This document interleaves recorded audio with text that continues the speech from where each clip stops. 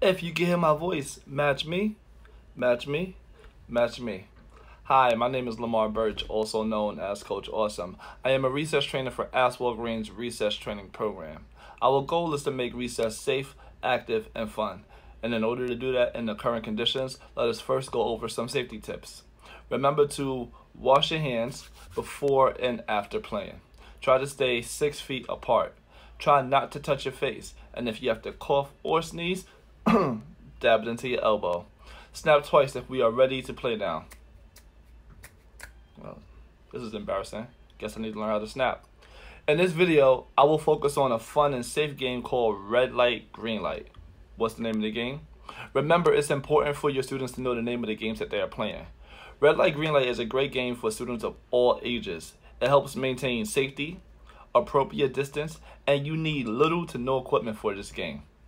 To be ready to lead games, we always map out our play space, designate boundaries, and remove any items that would be a safety risk to our students. Make sure that we have the equipment that we need for the game. For this game, there will be no equipment needed. Gather your students in an organized but spaced out area. Line them up 6 feet apart from each other and remember to use your attention grabbers. Once your students are lined up, it is time for you to explain the game. If you want to participate with your students, you can start off as a traffic light, or you can have another student do it. The person who is a traffic light will say, red light, green light, 1, 2, 3. I'm going to say it again. Red light, green light, 1, 2, 3.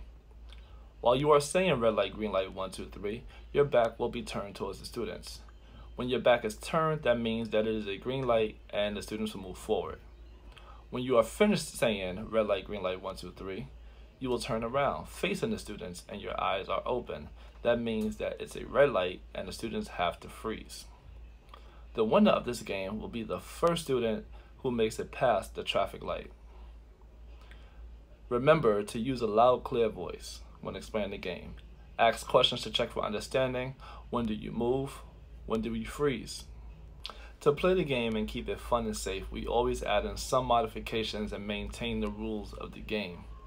Remember, when you are explaining the game, have students practice moving towards the traffic light and also have them practice freezing before the game begins. The person who is the traffic light should make sure the students are freezing when the light is red. Remind the students to be the winner, they have to go past the traffic light, and also there is no tagging nor touching in the game.